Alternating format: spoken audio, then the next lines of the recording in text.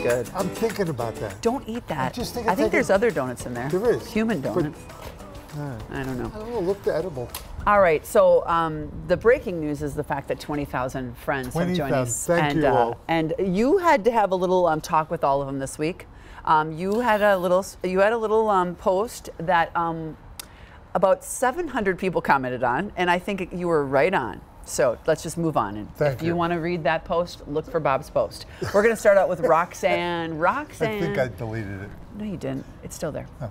Okay. Roxanne has a rabbit problem. Oh my goodness, look at this. They keep eating all of her perennials. So what should Roxanne do? Roxanne, you've got to use a taste. Whether or not you want to make it, you know, by using some garlic and, you know, there's so many recipes out on the internet that you could do, or you can buy a product. But I really do believe you cannot use the same product over and over and over. You should switch it out every once in a while. And a lot of them, if it rains, you got to do it all over again. Aww. So the idea is to keep changing it up. Or get a dog. Or get a dog like Barley. What about like the predator urine? Predator urine does work though. Okay. It does. And then what about like hair from the shower? No, I don't believe that doesn't work. No, okay. And blood. People say blood. Blood? People say dried blood. Really? Well, it's a fertilizer. It's pure nitrogen. Okay. So dry blood and hair, I don't really. I think they're a bit of an old wives' tale. There was a huge rabbit population surge last year. I'm wondering if this year there is. Yeah, they're out there. Well, the winter was really tough though. Well. We don't know. Everybody's got rabbit problems. All right, Barb. Barb loves being outside, and she loves working her garden, but she has a gnat problem. Anything that you can suggest to get rid of that? Well, gnat and heavy-duty odors do not go. They don't like hard, tough smells. Take the dryer. What are those things called? The dryer. The lint? The lint? No, not the lint. The dryer napkins. Dryer sheets? That's it. Dryer sheets. Put a couple in your pocket. Vanilla. They don't like the smell of vanilla, but not the sugary one, just straight vanilla. You want to do stuff like that. Oils, I didn't know that. Anything that gives off, and I think it was on our page and I couldn't find it.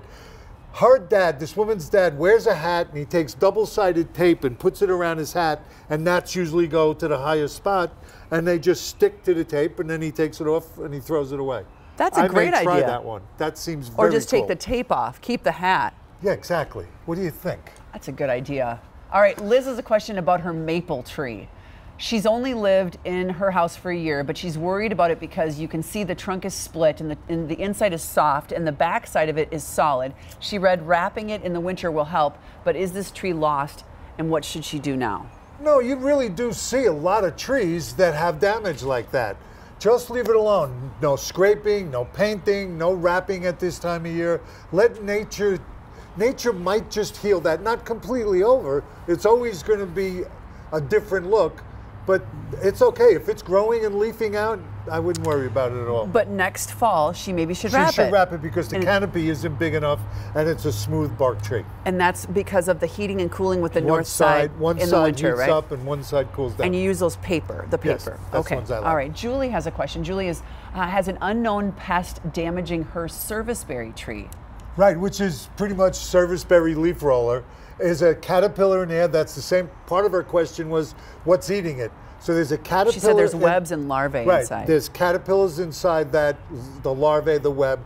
They roll the leaf for protection, and it's pretty common all over the place. But what you can do now is you got to wait, and I would spray, depending on what you want to spray, whether it's a chemical or organic.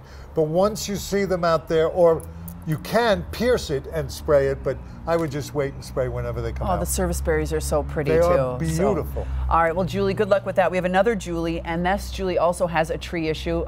Is it normal for my crimson maple to get these spots? Otherwise, the tree looks pretty healthy. And the tree is very healthy. What you do need is, no, you don't need, it's no sunlight. Lichen grows on the side, probably the north side, that doesn't get a lot of sun. So it just happens to a lot to maples too. But it's nothing. It's not going to hurt the tree. You don't have to do anything about it. Kind of looks kind of cool.